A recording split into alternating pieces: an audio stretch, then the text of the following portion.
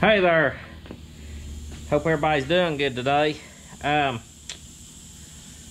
of got ourselves into a project, just getting started.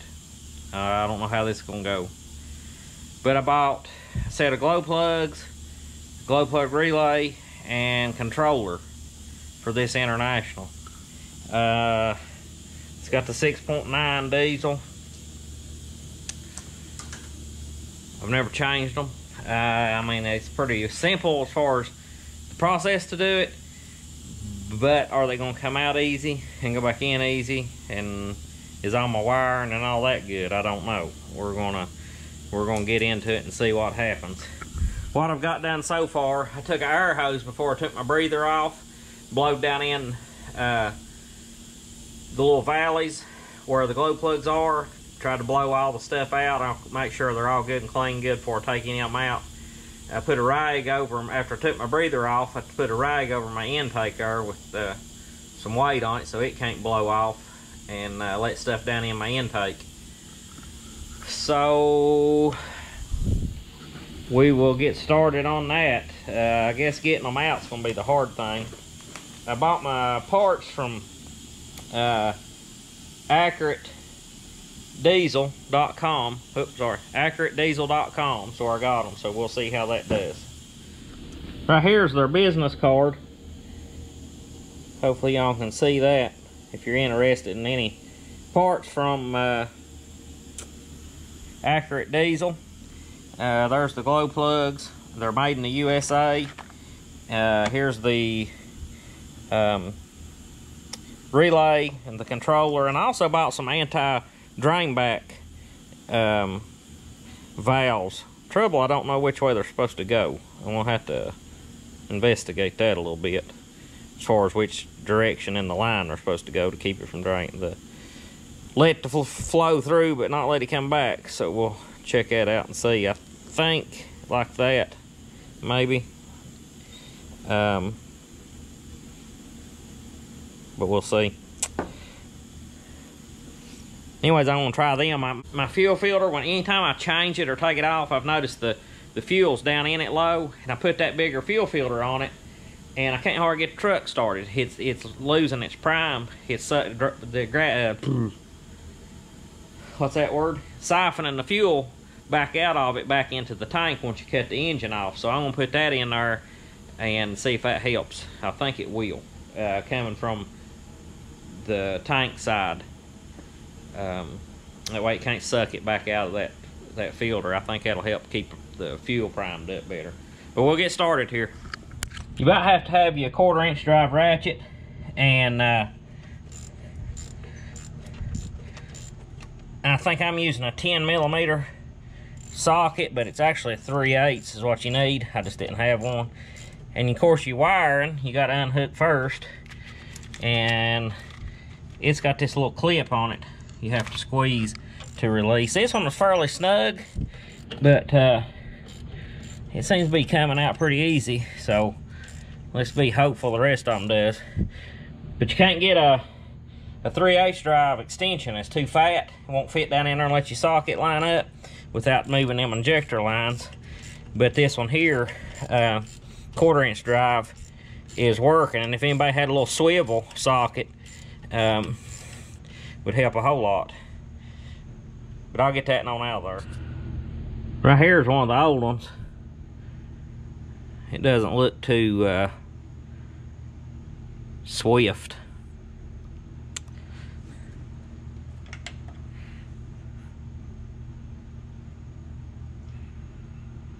So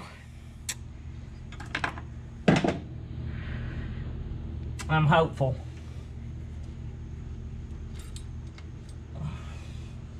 that this will work. This will help. Hope I can get them all in and out without problems as well.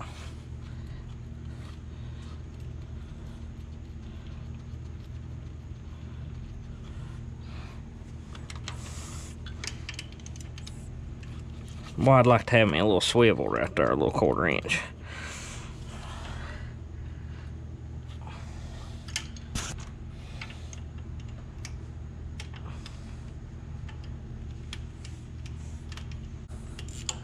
Thinking about getting me a new set of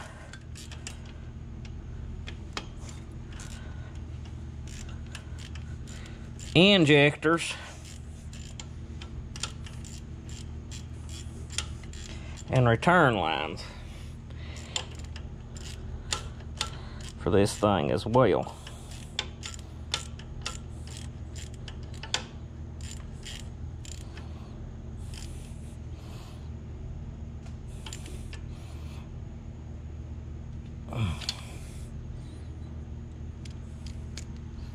All right, so that one's in.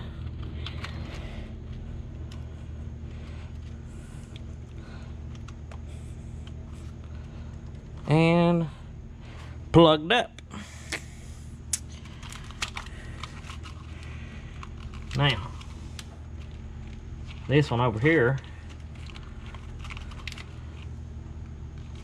looks even more exciting. I'd say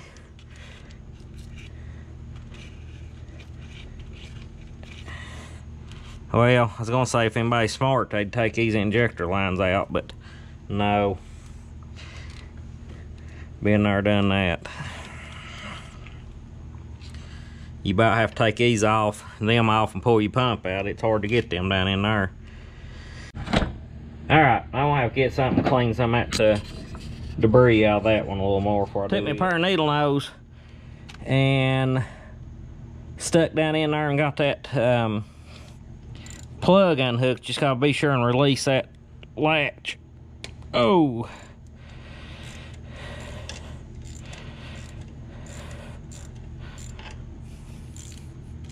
this one's not too bad as far as getting the ratchet on it. If y'all hear something running, might be that BMW. It's outside letting the battery charge. And my furnace fan's running too. Hayden had his wisdom teeth cut out today. Tiffany's on the way home with him, so I guess I'll quit here in a minute. When he gets home, go up and see him, see how it's going.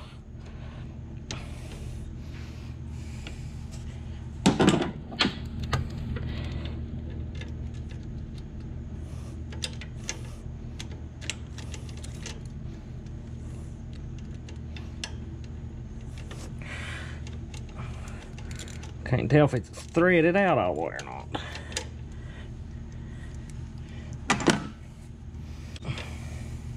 Yep, bad shape. Let me grab a new one. Now, yep, I don't know. Get it fished back in there.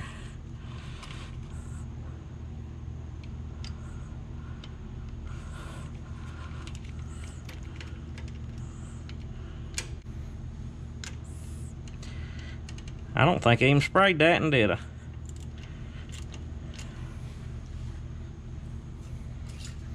Let me go ahead and put a little PB blaster on these others while I am. Hey, whoa. While I'm putting this one back in.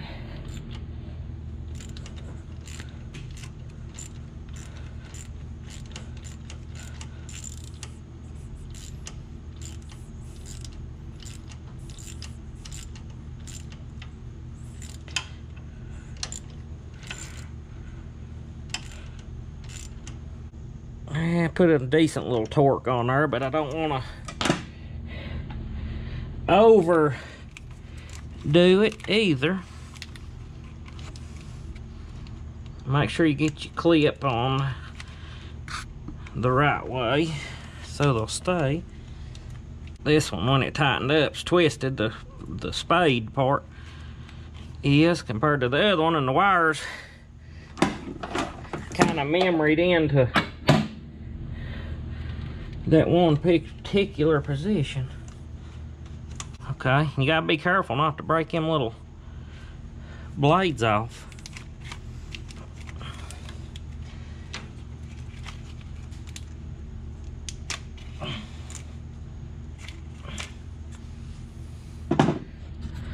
Went and grabbed me another extension to put on there. I'm gonna get up here. clear everything better. You can order the glow plugs with just the controller, or you can order the glow plugs, controller, and relay. It gives you that option when you're selecting it before you check out, so you don't really have to go in there separately and log everything in, or put everything in a cart. When you go to buy the glow plugs, it's already there for you.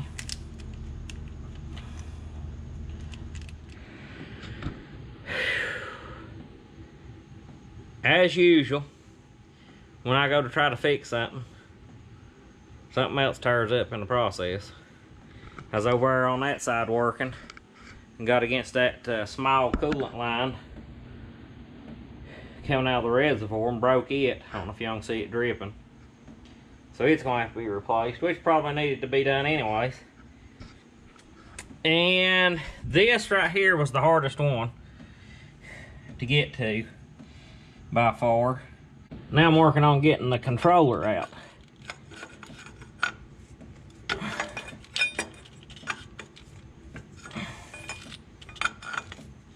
A socket would be ideal, but it's got a flange on top. Can't get a socket into it, and that thing was tight too. Tight.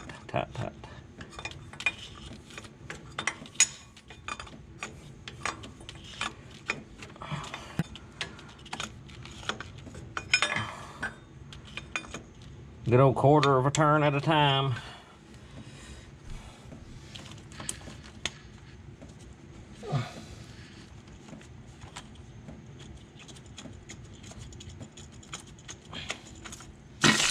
Oh, I didn't know that.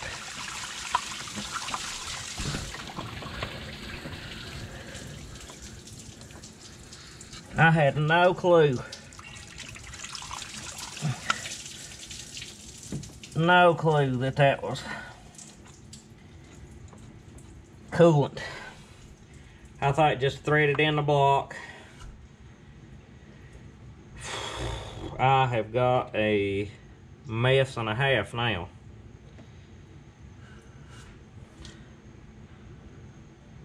Why didn't y'all tell me that? I had no idea.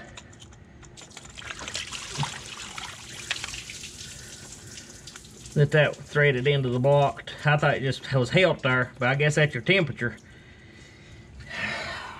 sensor.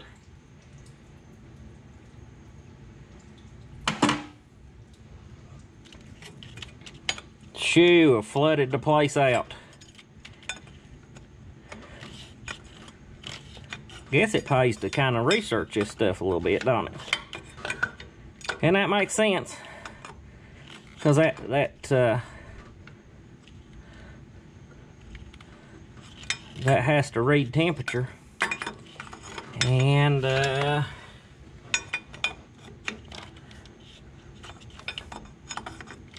a little bit of a shocker though.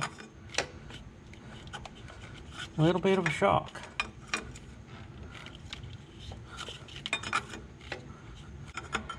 That's typical of things you encounter when you don't know what you're doing. Well, let's get our mess cleaned up. Shoo. Okay, I got that check valve right here put in line. I hopefully got it turned the right direction. And that is the line going to the tank. Controller hooked up. I didn't change the relay because I tried it out there, and they're sound like they're cycling. The glow plugs are. So it might be a little slow to start this time because of this fuel has drained out. I'm curious to see how it does in the morning. I'm curious to see how it does right now. But I'm going to try it and see. And it said on that glow plug controller not to turn anything on until it's had about 10 minutes to adapt, I guess, for the temperature of the coolant. Which, remember, there's coolant when you take it out. Might want to drain your coolant down before you do it instead of being like me, which I didn't know any better. They don't come with instructions, which would be nice. Instructions would. But I'm going to put my breather on and we'll try it and see what it does. Also, I took that loose and cut part of that hose off and put it back on there. I'm not going to add any coolant to it right now because I'm going to go ahead and change that hose. I got to get some of it. Let's see what happens.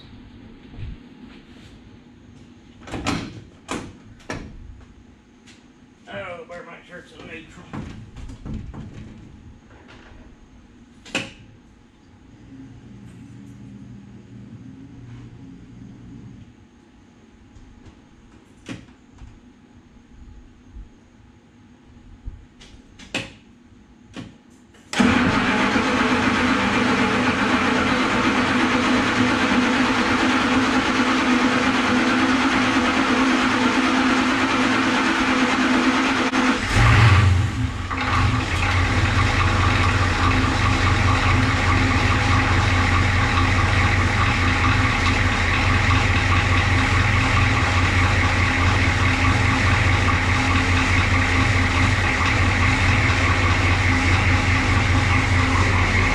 It was slow starting right there because it had to prime that filter back up.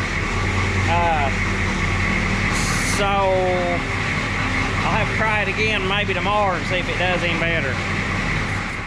Well, shutting down for the night. Right after I'd cranked the truck there, I was getting ready to get in it and back it out and clean the shop a little bit. And it died. I'd put that anti-flowback valve backwards. So I had bought two of them because I didn't know which size I needed. So I took this one apart, which I should have done to start with. Took one of them apart and looked at it. And the wide side is the side that the flow comes in from.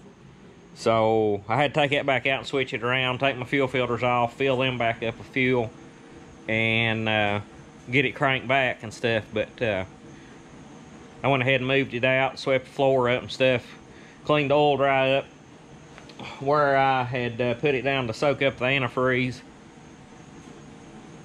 and everything. So we'll come back tomorrow and see if it'll crank without starting fluid. I don't know. Don't believe it will, but I hope it does. Hope it does. It won't be that warm down here or nothing to make it warm enough to make a difference in the shop compared to outside. The fire will go out and everything later. But anyways, I'll catch up with you all in a little while. Well, tomorrow morning. Okay, let's cover what I've done. Let's see. When did I start working on this truck? Friday? Today's Sunday. I don't know. Yeah, I think I started working on it on Friday. Changing the glow plugs and stuff, which y'all saw. I got the controller changed. I hadn't changed the relay, which I have now. I had broke one of these radiator hoses, cracked it, so I went ahead and got a new one and replaced this one and this one with new hoses. The big hoses had been changed a couple years ago. And I was going to show you on this relay what had happened. I tried starting the truck the other night and I could hear the relay clicking, so I assumed it was working, the old one, so I didn't change it. And my truck didn't start any better than it had before, and that was kind of at the end of the day, so I didn't check it out or nothing.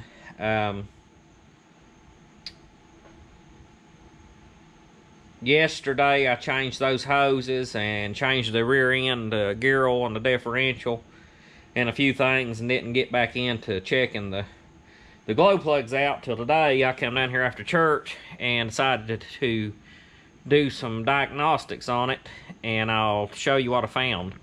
Let me climb up here. Okay. Right here's your relay, and the one that come on this truck was a 3-pole relay. The new one is a 4-pole. So what I did when I was testing it with the test light, the old one, I've got power here that has power all the time. Then once that you turn your key on and your controller sends signal that it needs the glow plugs, once this solenoid engages, it sends power to this lug, which powers your glow plugs. Well, even though the solenoid was clicking, I wasn't getting no power to this side. Why? I don't know. So I went ahead and changed this solenoid. The only thing I had to do different, where it was a 4-pole instead of a 3, I had these ground cables, grounding wires. They was attached up here to this screw. I just switched them down to this one, and then ran me a wire, made me up a little wire to go from there back up here as a ground to ground the solenoid. So, turned my key on, I could hear it clicking, and then I took my test light and tested right at one of the glow plugs. It was lighting up, so I knew I had power going to my glow plugs at that point. Didn't have my camera down here, so wished I'd have had it. But y'all get the gist of what's going on. So I had power, I knew, to the glow plugs at that point. So I had done this several times, turned the key on and off, checking different things and stuff to make sure I had power going where I needed it. Which kind of run my battery down because it was energizing my glow plugs at that point.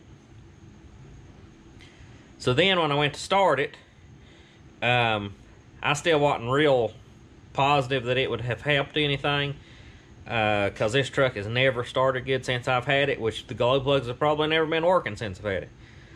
So what I did then was I said, well, I want to try it. So I went ahead and tried it, and it barely did start turning over, and then it cranked right off. It's probably about 45, I'd say about 50 degrees here in the shop at that time. I hadn't had a fire going long or nothing, and normally it never would have done that. I about always, if it's set overnight or any length of time, I had to just give it a little shot of ether to get it to fire the first time. Now once the engine was cranked and it had the heat in it, it always started back good.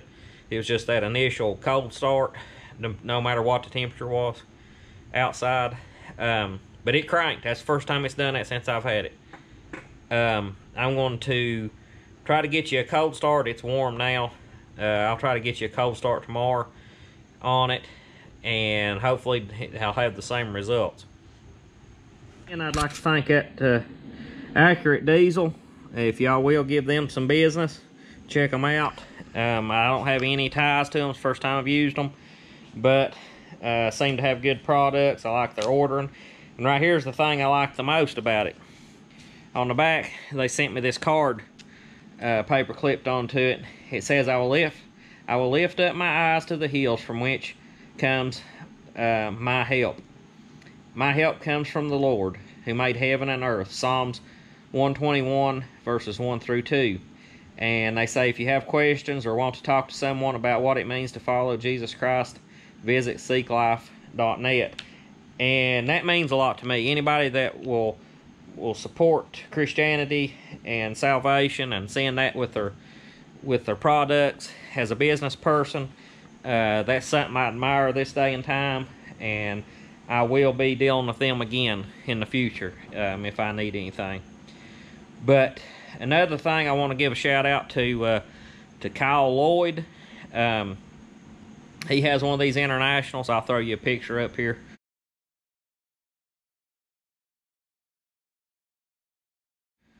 Where you can see his truck, but he sent me a video of his cranking one day after he'd had some new glow plugs and controller and stuff put in it, and I was impressed by how well it cranked. I just thought these things wouldn't start good at all, because this I never had. And that's what made me decide to go ahead and do that to my truck. But he's got a sharp looking truck. I like that blue color and everything. But if y'all will, please like, subscribe, and comment, and then I'll throw a clip in here of this thing starting, hopefully at the end. But we'll catch you later. Right here I'm explaining about my tachometer sensor. My tach never had worked on this truck, and I finally rounded one up at DJ Truck Parts over in Coburn. It's just kind of a universal tach sensor that reads off the flywheel and goes in the bell housing there. And I got it changed out, and I think I show maybe the tach working here a little bit later. Going to show y'all a little bit of what I'm into right now. Got the gauges pulled out of my International, changing the bulbs out. Back in behind here, which you can take them out from the back side. But anyways, there's the backlit part of the dash. Changed all those bulbs, trying to get them working. So I'm going to show you on the back side how this thing looks. But anyways, you have this grid that's got the little copper strips in it, and you got your plug in that plugs right here that sends signal to everything inside the unit. Most of your gauges and your lights and all that, and these little knobs here's lights. You can just twist them out and change your bulbs out. There's your tach, here's your speedometer, and I've got all the gauges, the pieces cleaned up good. I'm getting ready to put them back together. Right here you can see got all my back lights on my dash working. Heater controls. There's one up in there for my headlight controls. Of course, my CB down here. My radio does not work. Or the light doesn't on it. And then I got a cab dome light that has never worked, and took it out and got it all wired up and got it on like a dimmer switch. There's bright, low. So yeah, happy with that. Happy with all that. I got this CDR valve replaced, crankcase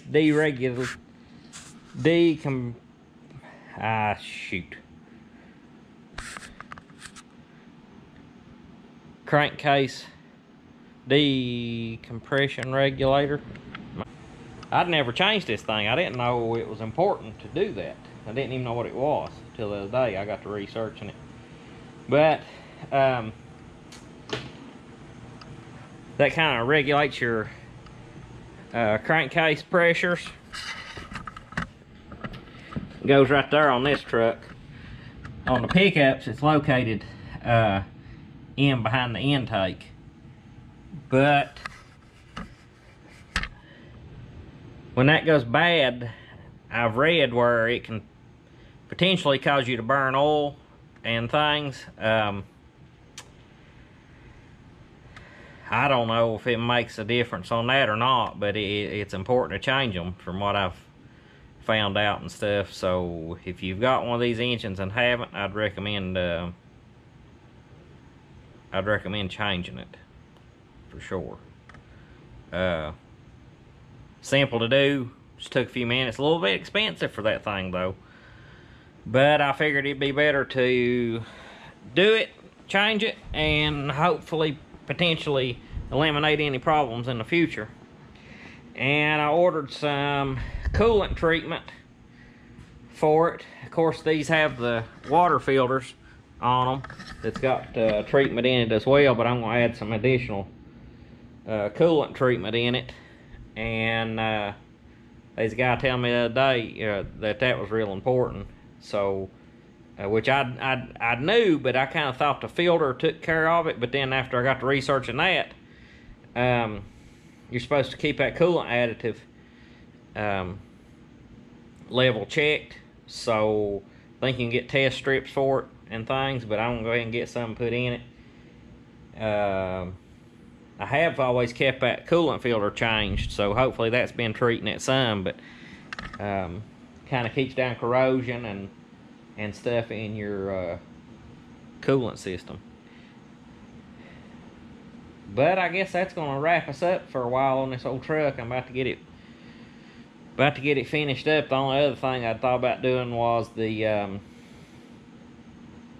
thermostat, but I don't know if I'm gonna do that right now or not, because I'd have to drain the coolant back out and all that stuff.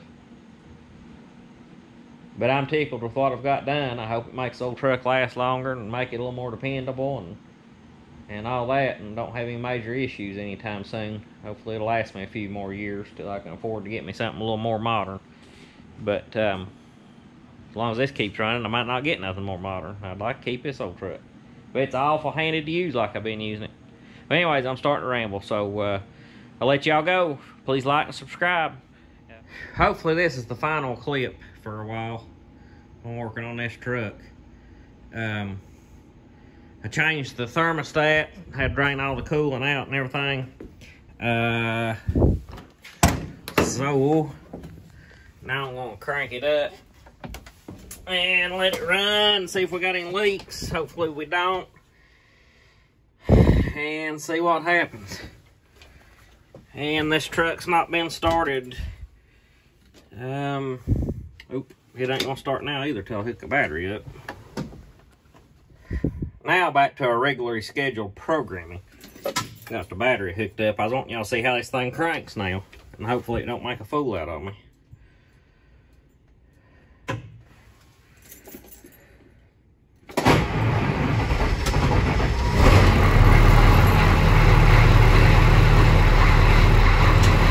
Does good.